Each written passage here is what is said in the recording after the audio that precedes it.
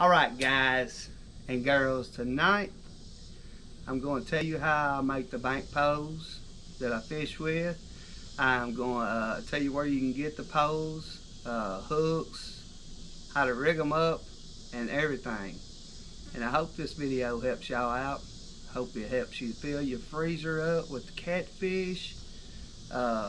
These poles are awesome, so stay tuned, check them out. Alright guys, the hooks that I use are Gamakatsu. They're about the sharpest hook I can find. They're octopus hooks, and I love them. Can't beat them, not at all. Most of the time you want to find a hook with a big eye so you can get the trot line in it. But I love these hooks. You can get that line through there, you can't beat them. But most of the time on all my poles, I will use the 10-aught hook. Talking about sharp. Dudes are sharp. You're going to need some reflective tape. You can get this all off of Amazon. Every bit of this except the poles. You're going to need some sinkers. Most time I use a 2-ounce or a 3-ounce.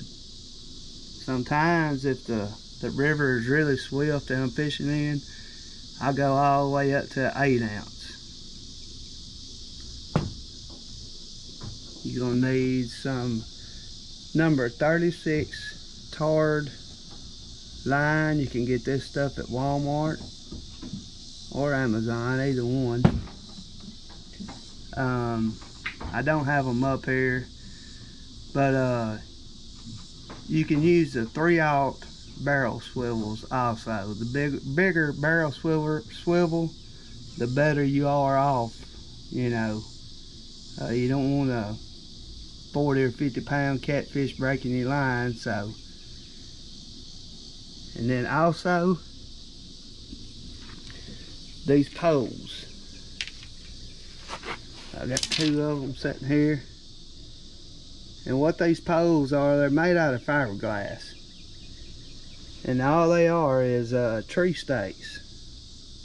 They're a tree stake pole, and I'll tell you where to get those at the end of the video. On these weights here, what you want to do is you want to take a little drill bit. You want to drill those out. Now you may have to put it in a vise or something like that, but most times the holes aren't big enough for the line to go through. It's pretty tough getting that line through there sometimes, but I'll show you one that I've got rigged up here. Alright guys, these poles, you can get them in 6 foot, 8 foot, 10 foot. The ones I have are 8 foot, and what I do is I'll take reflective tape and I'll come down about, I don't know, about 8 inches, and I'll go around 2 or 3 times, and then I'll come on down about, I don't know, about 4 foot, and I'll put more. And these poles, or stakes, whatever you want to call them, they have tapered ends on them. So all you have to do is push them in, and I push them in the bank. I usually push them in around 2 foot, and then that's it. These dudes are not gonna break. If they do, you probably got something different than a catfish. But I'll show you how I've got this one.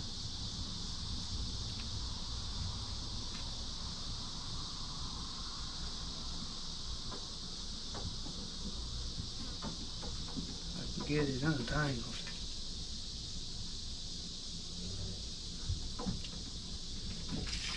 Alright, so I take black tape and I come down a little ways and I'll go around it a bunch of times. So that's where I'm gonna hook my hook. But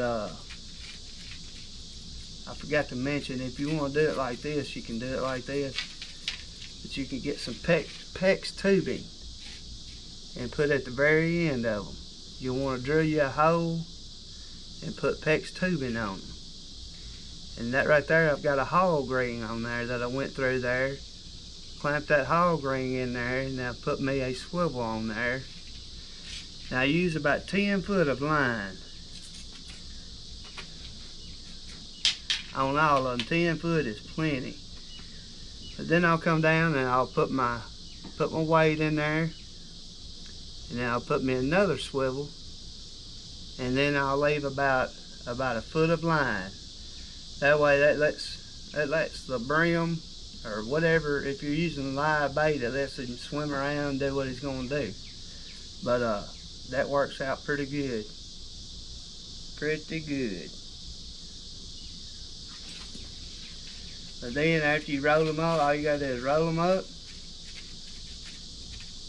Don't take too long, but just roll them dudes up. Now this is one way to do it. With the sinker, the round sinker, the swivel, and then the hook. And then I'm going to show you a different way on this other pole.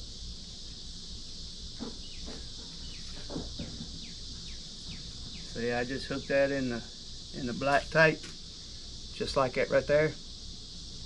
Go in the boat, not get tangled up. Same scenario here, except what all I done was took and I drilled a hole through here, pulled my line up, tied about 7 or 8 knots in it, 10 foot line on the pole, and then I just took some weights and tied them on there. And I come down by the foot, and there's my hook. That one's kind of bent. Then all you gotta do is roll them up,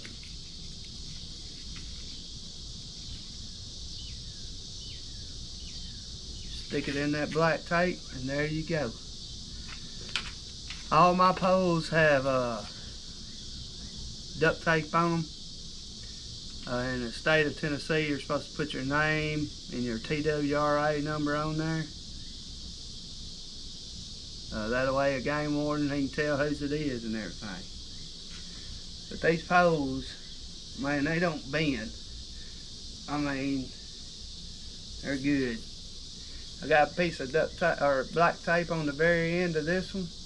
That lets me know about 2 foot in the bank, and I can stop.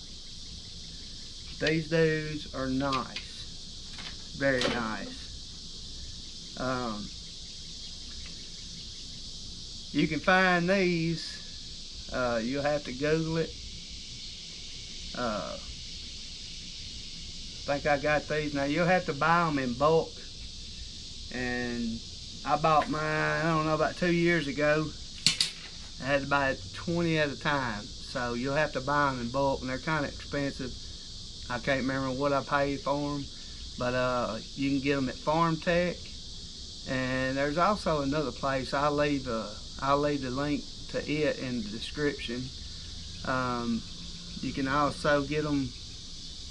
I don't know another place you can get them, but if you want to see how these dudes work, I'm gonna leave a description of the video that I made, how to set them and how good they hold in the bank. And I hope this little video helps you out. If you got any questions, comment below, and don't forget to like and subscribe, and hit that notification bell so the next time I do a video you will be notified. Appreciate y'all watching. Have a good day.